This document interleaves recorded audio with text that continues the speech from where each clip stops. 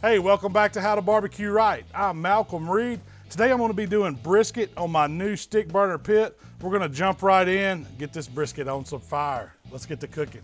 First, let's talk brisket. I'm starting with the USDA Prime whole packer brisket. Now that whole packer, it has the flat and the point.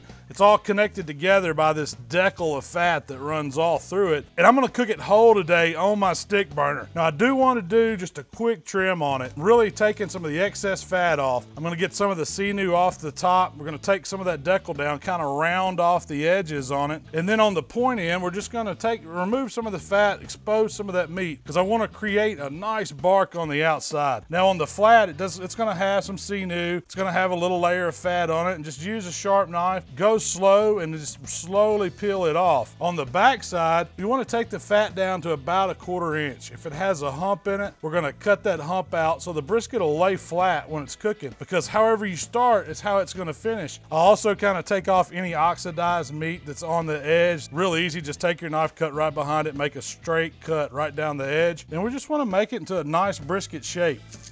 So I have equal parts coarse ground black pepper and kosher salt in this shaker here. And I'm just getting a good layer on it. This is gonna be my foundation.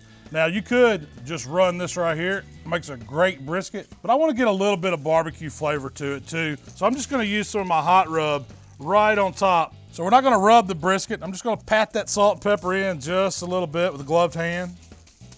Now on top of that, we're just going with a light layer of Hot Bbq Rub. You can use your favorite rub here. Hey, if you've got a brisket rub you like, by all means, go for it. Give that a pat. Man, that looks good right there. Now we're gonna flip it over, get the meat side. Bam. Same thing, salt and pepper combo first. We're gonna give it a light barbecue rub, hot rub.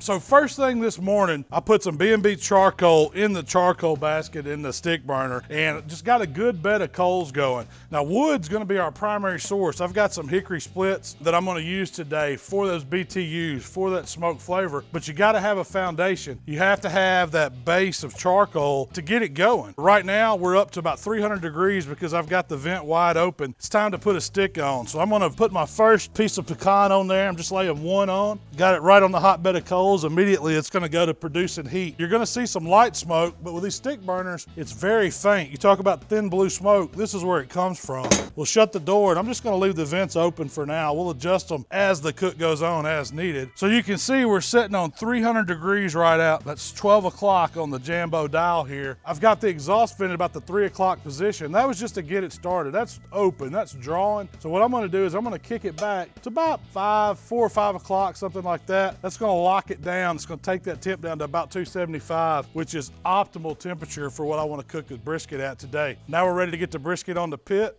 get to cooking. I don't know if you can see it, but old Jolene set in right about 275, and it was just not even 5 minutes from when I adjusted the damper up there. We're ready to get this first brisket on the pit. I'm trying to keep it about the dial because I know that's about 275 right in there. So what I'm gonna do is put the point in more towards the firebox. So I'm gonna set the brisket in here kind of midways. And then I've got the point towards the firebox. It's gonna be a little hotter on that end, I know, but I want that point. It's fattier. I need to render that fat. We're gonna get some color on this brisket before we wrap it up in butcher paper. Now I'm just gonna get the lid closed. Let old Jolene work her magic here, and we're gonna see what this Jambo does to a brisket. So the briskets have been rolling now about an hour, and now it's time to start checking the fire because we're gonna put a stick on about every 45 minutes to an hour. You can see the ones we started with have burnt down, gave off all that heat they're going to. So I'm just gonna throw another one on. So the stick burner is producing good, even heat. I'm not opening up the chamber at all because I wanna let the meat cook. If you're looking, you're not cooking. But what you do have to do is add that wood. It's gonna keep it stable. It's gonna run smooth. Don't walk away from it. That's the only challenge of this. About every hour, I'm adding wood. So now it's been about 5 hours into this brisket cook. It's got some good color on it. And take a look at it. You can see the barks form. Point's looking great. The flat's got beautiful color over the top of it. We're gonna go ahead and get it wrapped. Now I've got some butcher paper laid out over there. You could wrap it in aluminum foil, but I really like the texture that wrapping in that butcher paper gives brisket. But I'm just gonna take this double layer butcher paper, bring up over it. Then I'm gonna kind of fold the edges around the point there. Fold it up. Then we're just gonna wrap it over, make sure it's tight. Flip it back. That looks good to me. I'm gonna go ahead and get a meat probe stuck in the flat there. You just want to go about halfway in. That way we know what the internal temperature is going to be. We're going to get this right back on the pit. I'm just going to set it back about approximately the same spot. Point still facing the firebox. Get her closed back up. So you can see we're about 174 internal when we wrap. We've still got a little bit of stall to cook through. The butcher paper is going to help us push through that. It's going to keep that bark nice, crispy. It's still a long cook, still several more hours. Once we get up around 200 degrees, I'll take that brisket off and then we're going to rest it and I'll get to try some stick burner brisket.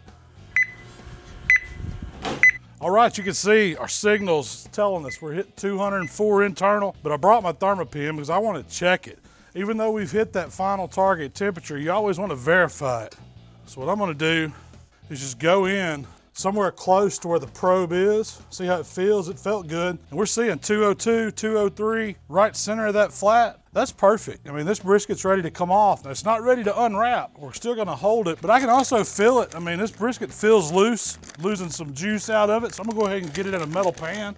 All right, so we're not gonna vent the brisket. I'm gonna leave it wrapped up. I've got a dry cooler over here. I'm gonna set the pan down in it. I'm gonna give it a couple hours before we unwrap it, before I try it. I know this is the hardest part to do, but you absolutely have to let that brisket rest. If you cut into it now, you're gonna lose all that juice and you don't want that. I want it to be really juicy. I know it's gonna be tender. It's gonna have a ton of flavor. I can't wait, but I'm gonna give it 2 hours.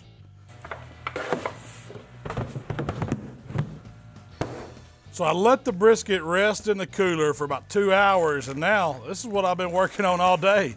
I'm gonna get to try it. I wish y'all was here with me. We're gonna unwrap this brisket.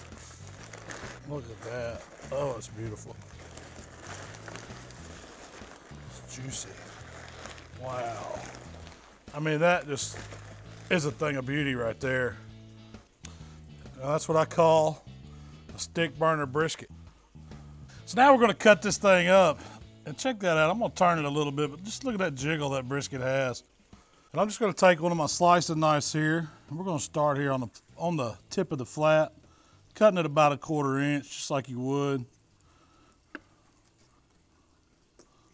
Oh man, it's cutting like a dream. Get into those money slices here in a second.